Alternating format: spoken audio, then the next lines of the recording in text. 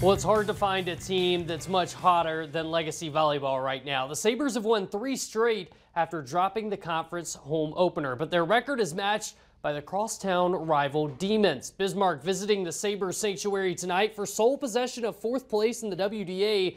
Demons take set 1 and they start off set 2 with a point from number 2. That's Jordan Rude dropping the hammer at the net. Sabres would rally to a lead from there. 5 straight points, including 3 aces from Cambry Volk at the back line.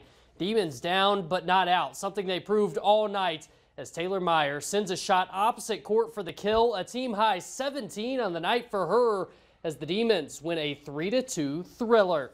St. Mary's and Mandan in a battle for their first conference win on the season. The Braves coming out fast as Anna Lyles decides a push is just enough for the first point of the contest. That puts Mandan ahead. The Saints would settle in midway through the first half. They get back-to-back points from Lily Coonan on the front line. This one back and forth all night. Lyles proving to be a difference maker up there at the net with another point as it goes the distance. Mandan wins. Meanwhile, Century earns a road sweep. Let's move over to Class B, one of the top teams in the state. Dickinson Trinity in its home opener against Glen Ellen. Bearcats junior Cassie Christensen gives her team a spark as this kill goes off a Titans defender. But Titans freshman Celia Christensen responds as she directs a light kill in front of the Bearcat defense. The two teams back and forth once again. Paige Kranzel using a push that just crosses over the net. That's good for a Bearcats point, but Bella Kovash powering a kill through the net here. That's good for a Titans clean sweep.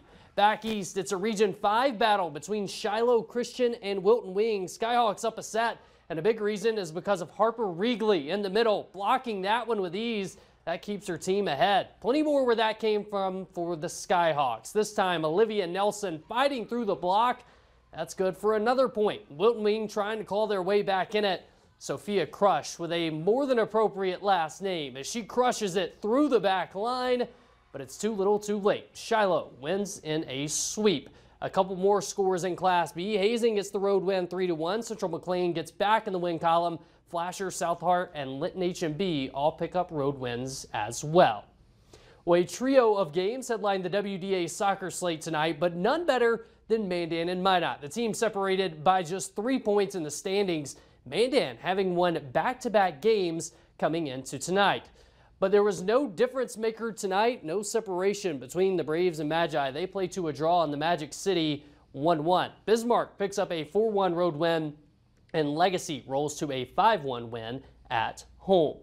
The Region 1 Girls Golf Championship taking place today. Linton H&B Lions take home the title. The Lions had 3 golfers finish in the top 10, including medalist Addie Robbins. It's year 1 of the relaunch for Bismarck State's rodeo program, and they're already making waves. Both Mystics programs nationally ranked early in the season.